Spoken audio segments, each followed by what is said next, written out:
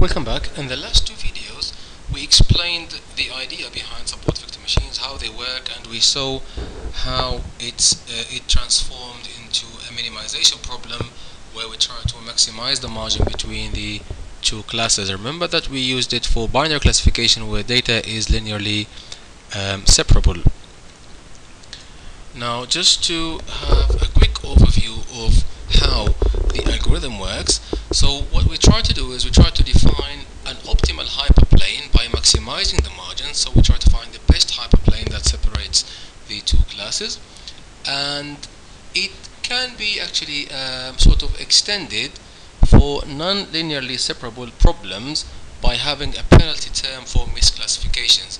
So if the data is not linearly separable, support vector machines, at least they try to find the best hyperplane that at least tries to separate the data by minimizing the error. We'll come to that in the next slide. Or if the data is not linearly separable, what SVM can do is it can map, or we can map the data into a higher dimensional space where it's easier to classify with linear decision surfaces. So the idea is to reformulate the problem so the data is mapped implicitly to this space. Now, the beauty of support vector machines is that if the data is linearly separable, then there is a unique global minimum value. What that means is if there is a solution, then it will be found. If the data is linearly separable, then it's possible to find a maximum margin. I didn't speak about local minimums and global minimums in my videos, but these are just for finding the minimum value of the error, where and the rate of change is becomes sort of the error becomes zero, which means we have found the solution. An ideal support vector machine analysis should produce a hyperplane that completely separates the vectors or the cases or the examples into two non-overlapping cases. We've been studying that over the last two videos. However, perfect separation may not be possible, or it may result in a model with so many cases that the model does not actually classify correctly.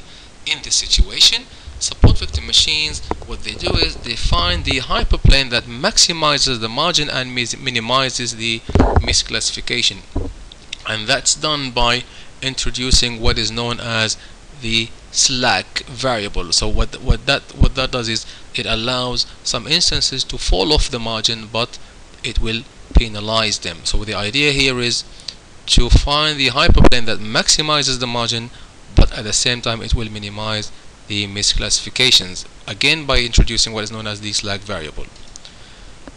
Now, non-linearly separable data. Support vector machines, of course, the easiest and simplest way is to separate two groups of data or two groups of classes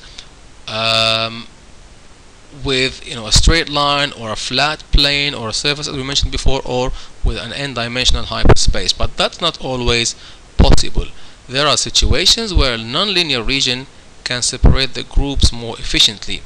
Now, support vector machines, they handle this by using a kernel function, which is nonlinear, to map the data into a different space. So we have the data in its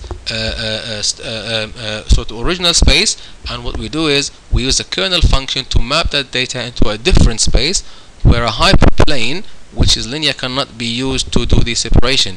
What that means is a nonlinear function is learned by a linear learning machine in a high dimensional feature space, while the capacity of the system is controlled by a parameter that does not depend on the dimensionality of the space. This is known as the kernel trick. So if you heard of the kernel trick, what it means is that we have a function called the kernel function, which transforms the data into a higher dimensional feature space to make it possible to perform linear separation. So the data is not linearly separable. The kernel trick uses a kernel function to map the data or to transform the data into a higher dimensional feature space, which makes it possible to perform linear separation. Let's have a simple example.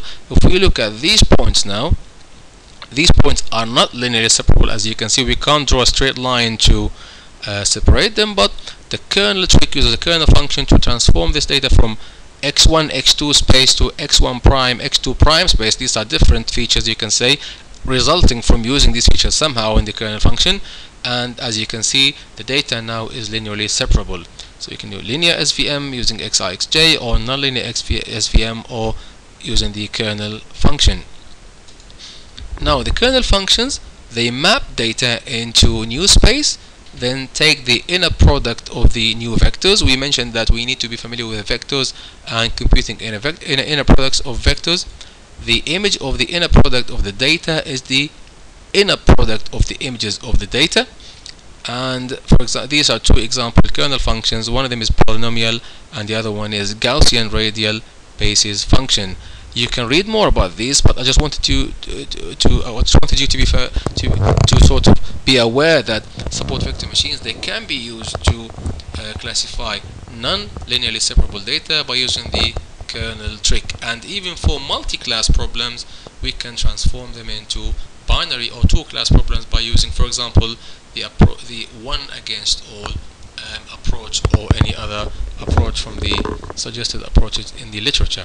Thank you very much for watching, and I'll see you in my next video.